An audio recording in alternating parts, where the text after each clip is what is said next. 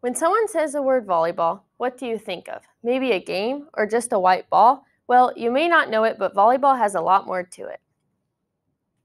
Volleyball has been a huge part of my life ever since I was 6 years old. It has brought me lifelong friendships and great memories. Although it can be very frustrating at times, it has still brought me great memories. One of those great memories is when our AL volleyball team went to state. Now, I can't sit here and say we played our best because we definitely did not, but at least we made it. Now, volleyball may be one of the easier sports to play, but it is definitely has a lot of rules. We're going to play 3 sets of volleyball, which include how to play, the history, and the positive and negative effects. To spike things off, let's learn how to play volleyball. There are 6 people on each side of the court. The players use their hands to bump, set, or spike it over the net. To score a point, the ball has to touch the court of the opposing side. Once you score a point, you take the ball back to serve until the other team gets another point. There are 3 sets in volleyball and sometimes 5. To win a set, you have to score 25 points before the other team does, and you can win by no less than 2 points.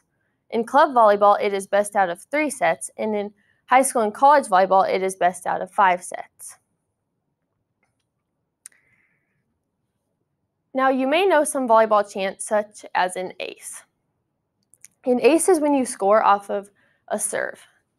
Now, a kill is when you score off of spiking the ball over the net. Strength and Power for Volleyball says that the basic volleyball techniques are blocking, setting, digging, passing, and serving.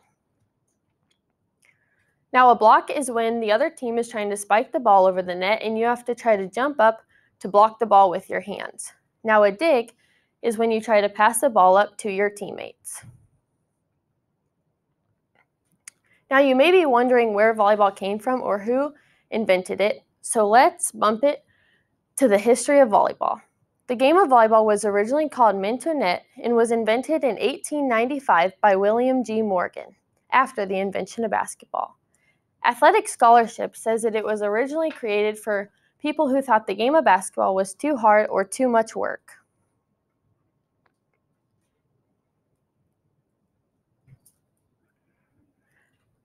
The original volleyball net was started at 6 feet and 6 inches tall, which seemed a lot higher back then because the average height for an American was a lot shorter than it is now.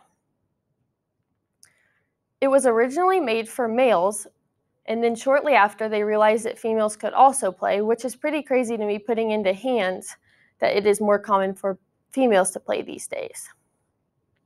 Nowadays, the high school volleyball net is 7 feet 4 inches high.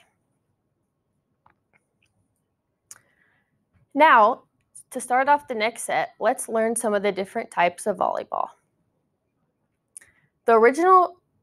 Originally, the most common type of volleyball is played on a court that looks like this. But have you ever heard of sand volleyball? Sand volleyball is just like indoor volleyball, except it has a higher net. Sand volleyball is definitely a lot harder than indoor volleyball because it is much easier jumping off a hard surface rather than a bunch of piles of sand. Sand volleyball can also be played indoors if you want to play year-round. There's also such thing as beach volleyball, which is the same as sand volleyball, just typically played on a beach and with a different ball. As we head into our last and final set of this game, we will learn about the positive and negative impacts that can affect a young volleyball player. The Children's Hospital in Colorado says that the most common injury when playing volleyball is ankle injuries. Hand, knee, back, and shoulder pains are also very common when playing volleyball.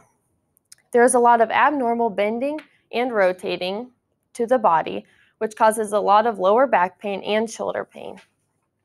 Now, some of the positive effects in playing volleyball is that you can become very toned and shaped.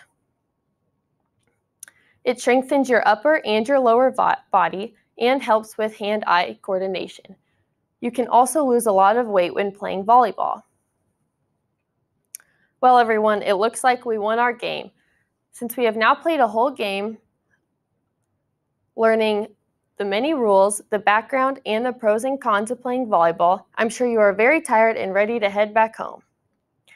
Thank you for playing and great win tonight.